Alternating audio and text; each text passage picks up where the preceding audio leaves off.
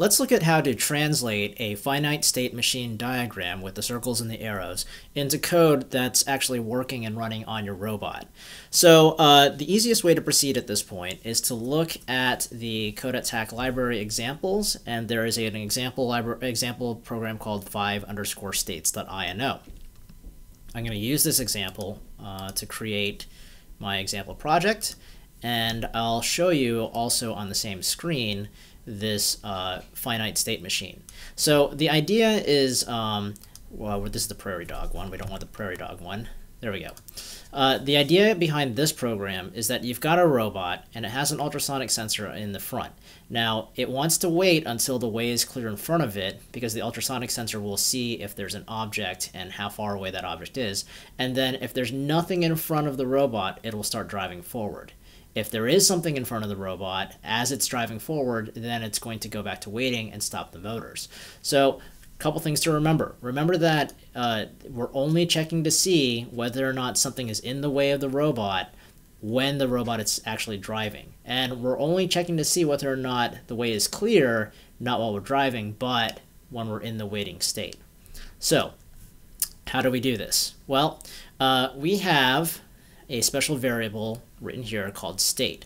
And you don't have to know too much about the details of this particular variable. It's what's called a function pointer, but it allows us to basically create a variable that represents a function. So inside of our loop, we're always going to call the state function, and that state function can point to a different state. Each of the circles in our diagram is going to be represented by its own state function. So what does a state function look like? Well, I have this section called state functions, and you'll notice that I have a void waiting function and a void driving function. So those are my two states that I want to implement. Now, how do I transition from state to state? Well, the first question is, what am I doing inside of an individual state? If I'm in the waiting state, that means the robot should not be moving. Therefore, in the waiting state, you'll notice that we've called the stop function so that regardless of what the motors were doing before, in the waiting state, the motors are stopped. Now we need to check to see if there's something in front of the robot. So we'll use a variable and use the ultrasonic sensor to read the distance of what the ultrasonic sensor is telling us. If that distance is greater than 150 centimeters, that probably means there's nothing in front of the robot. Therefore, because there's nothing in front of the robot, we want to transition to a different state. To do that, it's pretty easy. All we have to do is say that the current state gets the name of the new state. And notice that there are not curly braces or not parentheses next to it. We don't have these parentheses at all. We don't want that at all. We just want the name of the state. Because this is a function pointer, it just has to refer to a specific state and by its name. Now, you also notice that I've got a particle.publish thing here, and that's so that when those state transitions happen, I can look inside of the dashboard and see them happening. So that's my waiting state.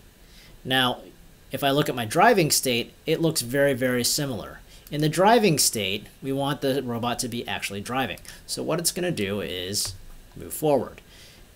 Notice that we're going to go ahead and take another distance reading again. This time, if we think that there's the distance reading is less than 50 centimeters, that means there's probably something sitting in front of the robot. Since there's something in the way, we want to go ahead and transition to a different state again. So all we have to do is reassign state to the other state that we're returning to, which is waiting.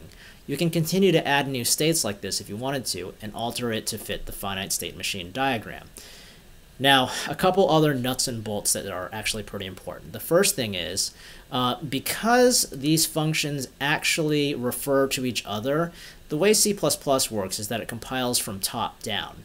And that means that you can't refer to a function until it's been written. So this is kind of weird because we're referring to the driving function before the driving function is written. Therefore, we have a little bit of a hack.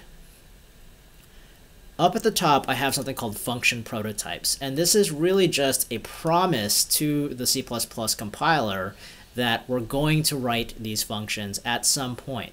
And so it's safe to use these functions and they will actually get written at some point.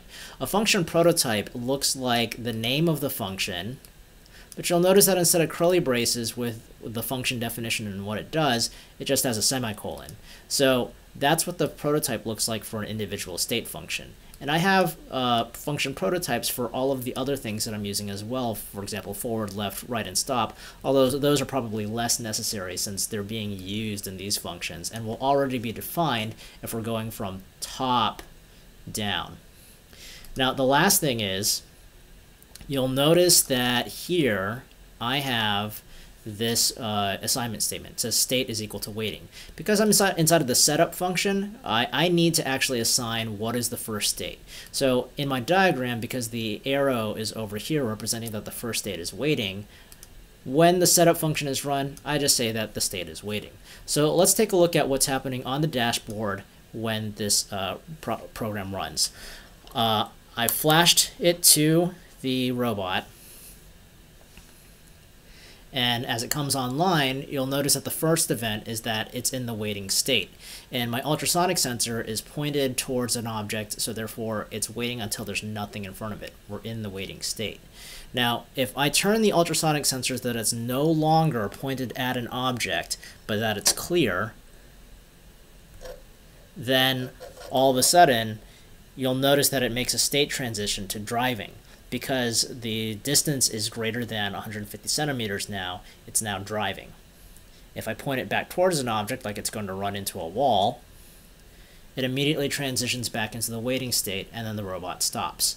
So that's how you can build relatively complex behavior from your finite state machine in an easy fashion. So that's why programmers like finite state machines. It's easy to define the behaviors.